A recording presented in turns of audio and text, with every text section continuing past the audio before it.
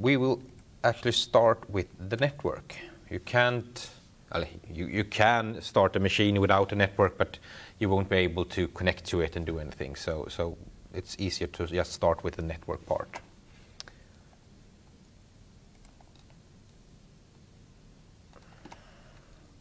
I'm just going to get my notes here on the other screen so I don't forget to tell you anything. There were demos.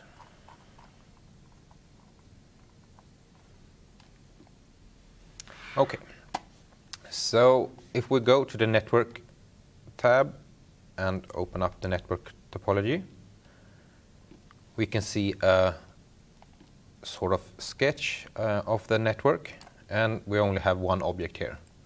And this is, you can toggle labels. This is the external net. And this has been set up by our administrator, so you don't have to do anything, or you can't do anything with this network.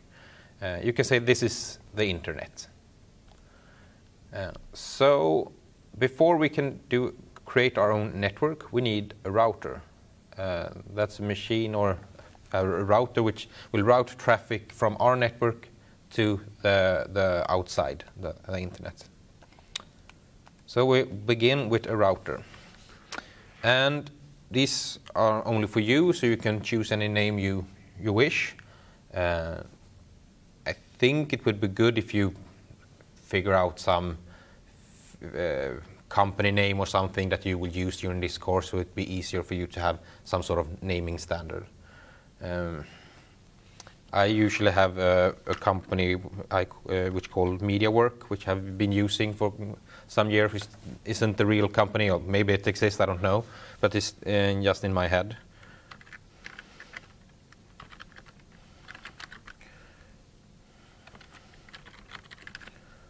So it doesn't matter what you pick here. This is just for easier for you to address when you are typing in commands and stuff like that, so you know what the name is. It then will ask which is the external network this router is connected to, and we only have one.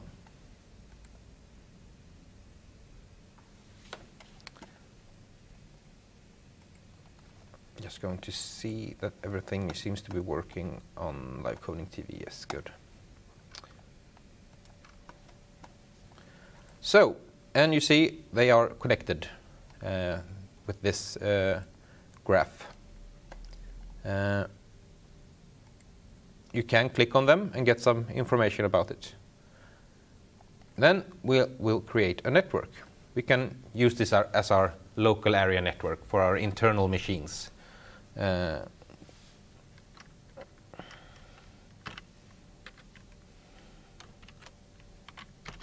Usually called LAN for local area network. It should be up, and we want to create a subnet.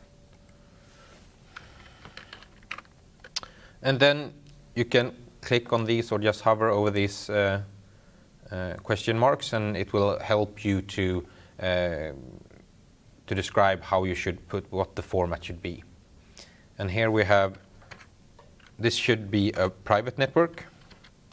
So I'm entering some sort of network that is private. You can choose anything from 192.168 or 10, the 10 address space.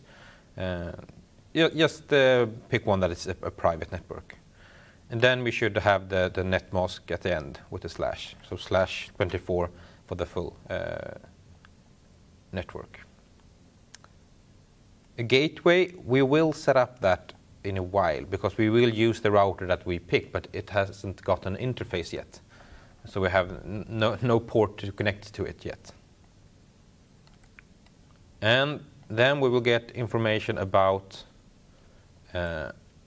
this network. Should it have a DHCP server? So we don't have to put up our own DHCP server. Our cloud can do that for us. So we will have some addresses in this network which we will put out to our clients. And you specify this, you can see here, with the comma. So the start address, then a comma, the end address. So let's take 49 addresses here. Then, if our clients are supposed to be able to go out on the internet, they will through our router, but we don't have a DNS server yet. So it won't be able to look up if you type in google.com or something like that from a virtual machine. It won't be able to look up that address.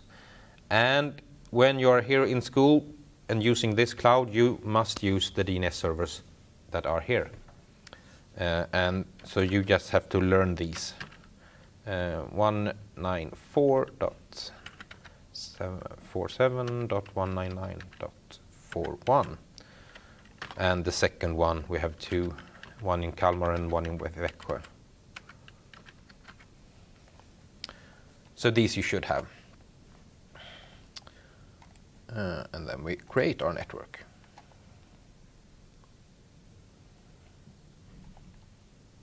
So now we have our router and our LAN, but they are not connected. We haven't put in the cord yet. So we have to create an interface on the router and connect that to our LAN. So it asks us which subnet we want to connect it to and the address. Usually we pick the first address or the last in the network for the router. I picked the first one here. It actually doesn't matter. It will update the DNS so our clients will get this information.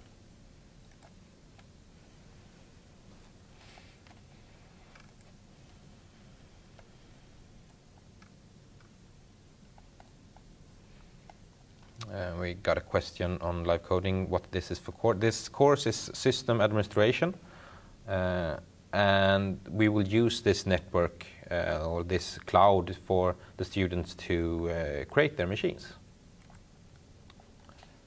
So now we see that they are connected.